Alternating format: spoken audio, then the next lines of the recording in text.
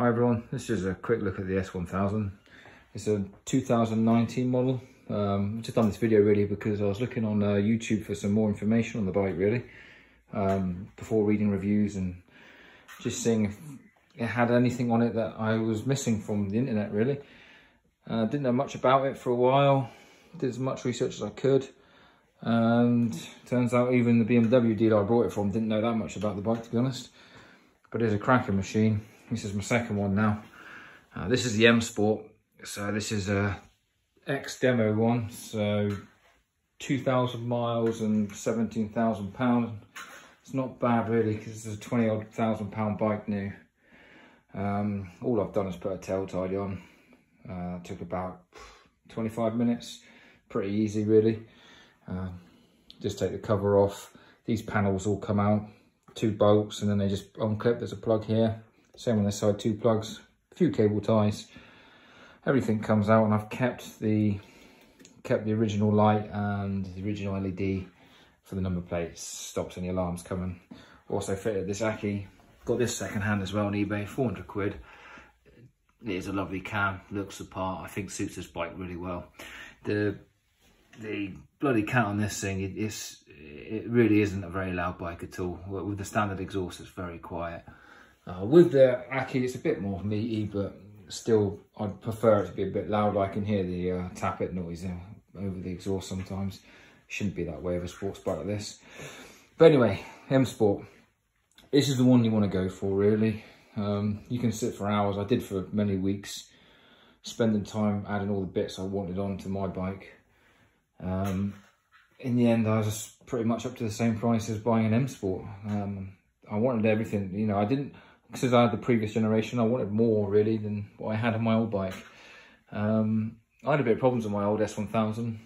A lot of it was quality really, the switch gear, and the ignition died, I had the foot switch died. Yeah, it was quite a few things.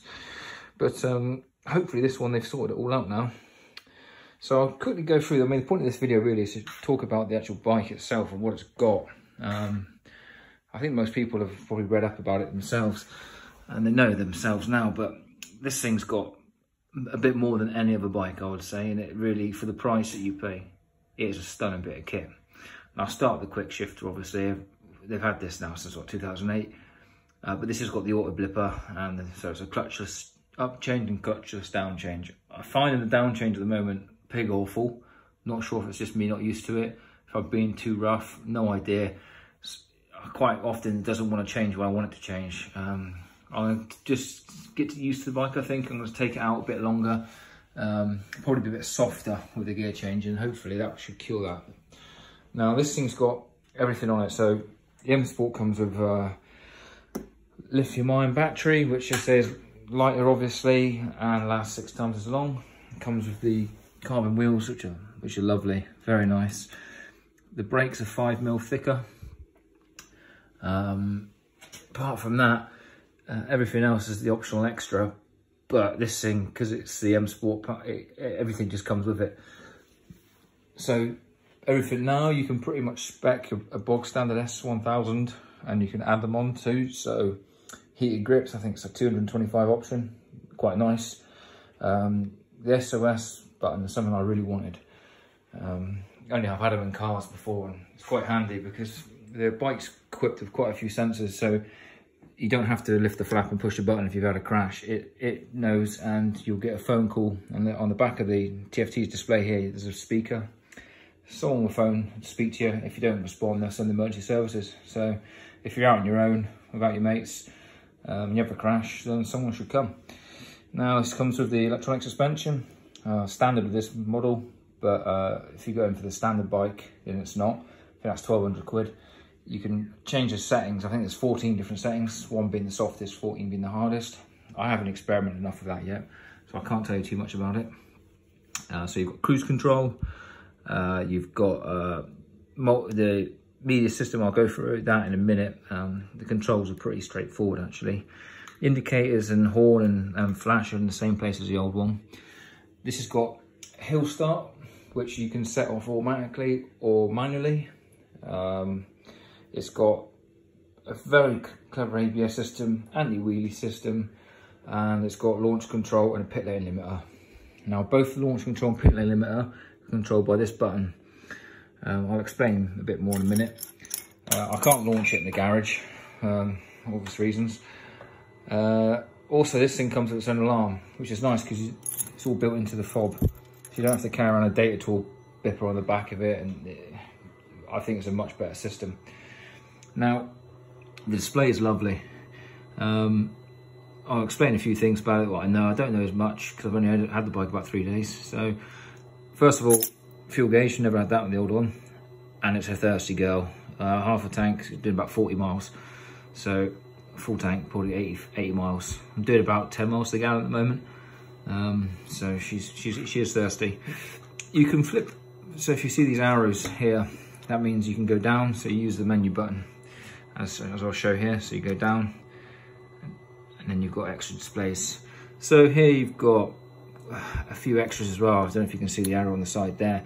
That means you can go across using the hand wheel here. You slide across, you've got a lap timer.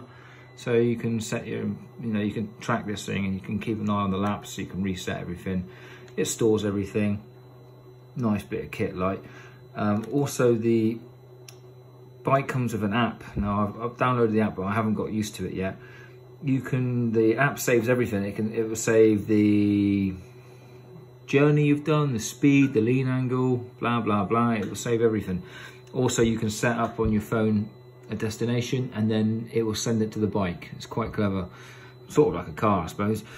Also, it's got a lean angle here, which will tell you your max lean angle, and it will reset every time you start the bike up, so you can see how far you've let it over in the race or what. If you've just been out for a cruise. Like I said, it's got built-in navigation.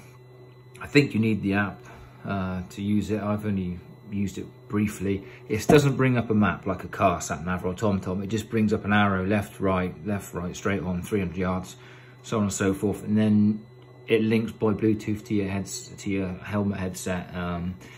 And also you can get your passenger helmet headset connected to this. You connect everything to this. You don't connect to your phone, you connect everything to the system. You can play your music, you can phone people, obviously. And then we get to the bit that I quite like, the settings. Now, this has got the Race Pro. It's a standard on the M Sport, I think, but again, you can add it if you want to a standard bike. Now, it's something I've never seen on a bike before, but if you scroll down on the configuration, you can basically choose what you want to have. You can sort of adapt the bike to your riding style.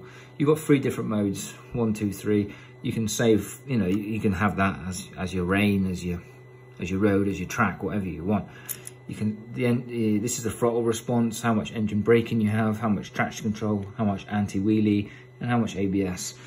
Now, I haven't had enough time on this thing to explore, sorry, how much difference everything makes.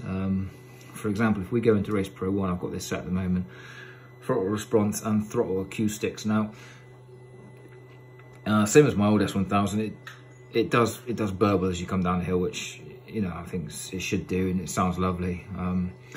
You can adjust that. So if we go into this setting here, we can go all the way up to, say, rain, for example. Soft throttle response and reduced torque is pretty obvious. Old bike did the same, but I like the way you can choose however you want it. It's not just a setting. You can change engine braking, traction control, and the wheelie behavior. Here, I've never seen this either, really. You can change how you want it. You can have max stability, slight wheelies, high wheelies, or turn it off completely. Now, I've not tried it enough. I don't know how high the high wheelie will take you. I don't know really. I mean, I've had it kick in quite a lot just in mode 2. I've not had the front wheel up very high before it kicks in, so I'm going to try it next time I go out, see if I can see how high it goes up before it actually intervenes.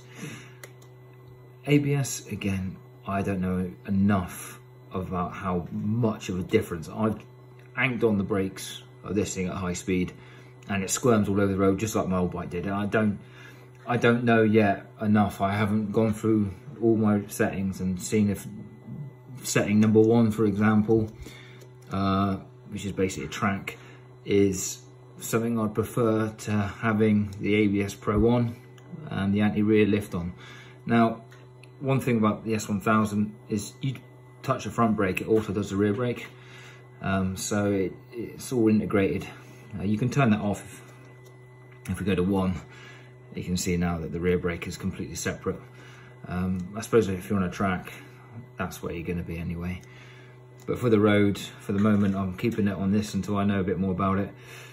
DDC, this is electronic suspension. Like I say, comes standard at 6. I don't know yet enough to tell you if it's any better or any worse, and how I prefer it. Now, I have the country roads, so I imagine I might be coming down to 5, see if that feels any better. But yeah, it's a lovely bit of, I like this, because what you can do is while you're driving, same as the old one, if you change the mode, you can go all through the race,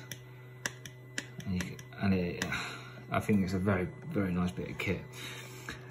So you've got pit lane limiter. Now this is something that I didn't know much about, because even the guy at BMW had no idea it even had it. This is not a speed limiter, but a rev limiter. So you configure it by setting the revs. Now I think that's about 30 miles an hour, I haven't tried yet. And you engage it, you have to be in first gear, and you hold down the start button while you're driving in first gear. Now, I've tried it briefly. I was doing 24 miles an hour. As soon as you let go of that button, as soon as you let go, and if you've got too much of that, up we go. It just goes from 0 to hero like. So yeah, it's a good bit of kit, but you've got to hold onto the button and make sure that the throttle's off when you let go, really. Otherwise you'll be doing a wheelie. Now, launch control is done the same. There's no setting for that, but you bring the bike into first gear, hold down the button, and you wait, and you get a white light appear on the top of the screen. Then you rev it, and it bounces it off about 8,000 revs. Let go of the clutch. That's simple, nice and easy. I don't know how many goes you'll get before the clutch overheats. I think it keeps a counter, and it will make you cool the bike down, so it won't let you destroy the clutch. But again, I need to do a bit more research. I don't know how much damage you're doing to the clutch while launching it, and I don't know how much time you're actually saving. You know, it might be just as quick doing it off the clutch and pulling away. It's a nice feature just to be a kid like, and I have used it already, and it does feel quite savage. So yeah, that's pretty much about, this the display unit. Again, you come up to the top and you get, this is like the standard. I like it. The revs, you know, the numbers actually highlight as the engine as the engine revs, and the speedo is quite big, so you can actually see it. It's pretty quick, and I think it's pretty accurate. The gear change up, I said it's seamless. I've got no problems with it. My old one was very jerky when it was cold, and it didn't like low rev quick shifts. This thing is fine. It's off the downshift I'm getting used to. Now, everywhere else, I mean, I took this on standard pressures from BMW, and it was shocking. I had to drop the rear wheel, that's for sure, because it was 47 psi by the time you blast it around a bit. But it's got tire pressure sensors and everything, so you can see what's going on. You can map basically your whole. It's like a car. I can't really say it's bad at all. It's very, very nice. Servicing again is annual. It's about the same as the S1, the old one. There's nothing major there. Cruise control, haven't used it yet. You just set it on and reset like that, and so it's exactly the same as, I suppose, a car. And I think that's pretty much all I can describe to you from the toys on the dashboard. Now I will say I've said already it's a bit thirsty, and I've said already I'm not too sure about the blipper, but the rest of the bike is beautiful. I think this one comes standard with the Michelin's. I have seen the others with the Metlers. Now I don't know if the Metler, I think you have to have the pillion pack to get them. I don't know why, but if you go for the M Sport without the pillion pack, with the cowl, which is the standard feature on this one, obviously you don't have the pegs or anything like that, but you get the Michelin tyres. Now these seem fine to me. Like I've only been out a few times on them, so I'm just getting used to the bike. Apart from that, she is a stunning bit of kit, and yeah, I recommend everyone have a go on one, definitely.